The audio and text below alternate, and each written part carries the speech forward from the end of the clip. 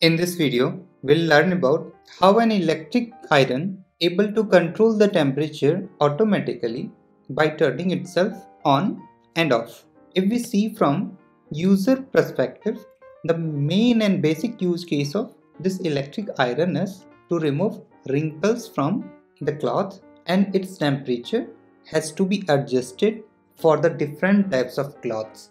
So for this purpose, a knob is required. So a user can just rotate this knob and can adjust the temperature for the different types of cloths. Now let's see the elements present inside the electric iron.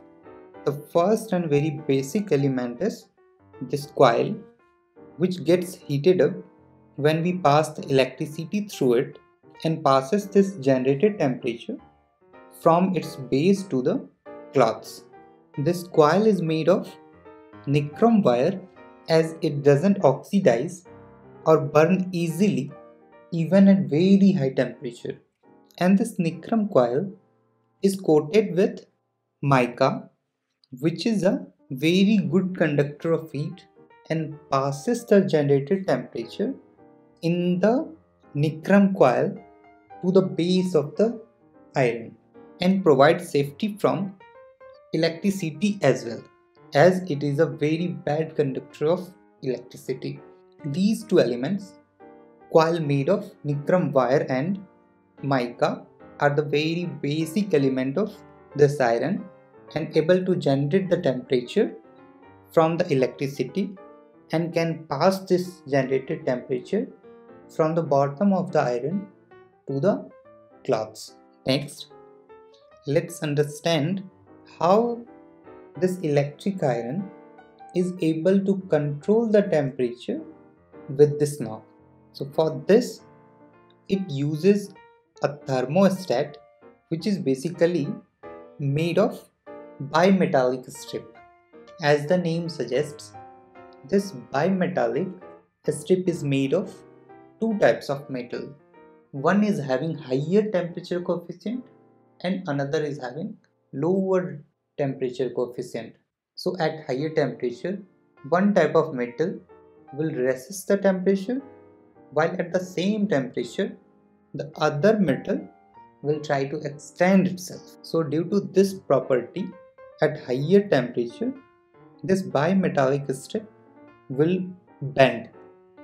If you open the electric iron and see, you will find it has heating element, which is a coil made of nichrome wire and coated with mica, is connected to this bimetallic strip 1, which is a thermostat, and it has one more bimetallic strip at the bottom. So at higher temperature, it has to bend. So if we pass the electricity, the phase connected to this coil will heat up this iron initially, and as the contact of this strip 1 is through to the bottom of this thermostat, which is connected to the neutral of AC supply, it makes a loop for electricity, and this electric iron will start heating. And once it has heated up enough, this bimetallic strip 2 will start bending upwards, and since it is bending upward, it will push the bimetallic strip 1 upward as well and removes the contact from the bottom of this thermostat, which is connected to the neutral wire. So it breaks the loop of electricity, and therefore no electricity will flow through this coil. So in this time period, now this electric iron will start cooling down, and after some time, once it has cooled down enough, so after this cooling, again this bimetallic strip 2 will come down and make the contact through again. So in green color you can see it will make the connection through again to the neutral, and electricity will start flowing again to this coil, and it will be able to generate heat again.